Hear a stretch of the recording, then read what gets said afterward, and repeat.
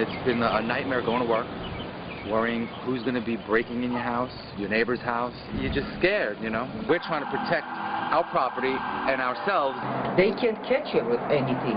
They don't know what to do. They're desperate. I don't know if it's me or it's the neighborhood. I don't see anything in the neighborhood. When we get an outcry of complaints for an area, we analyze what's been going on in the area, crime trends, and then we will deploy the peacemakers into the area so that the bad guys know, hey, we're watching you. I love it. You know, I don't mind. The talk is there because of me.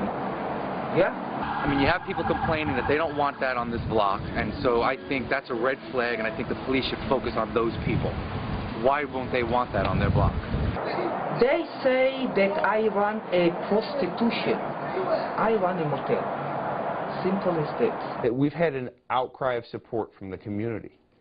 And the people who seem to have a problem with it tend to be people committing crimes.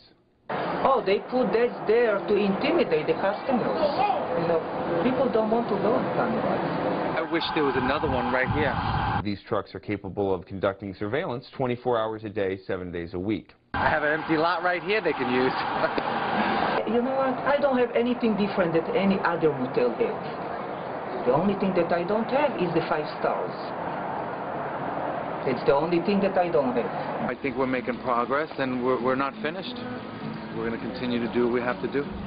I don't know what they even talking about. Neighbors complain. They complain about what?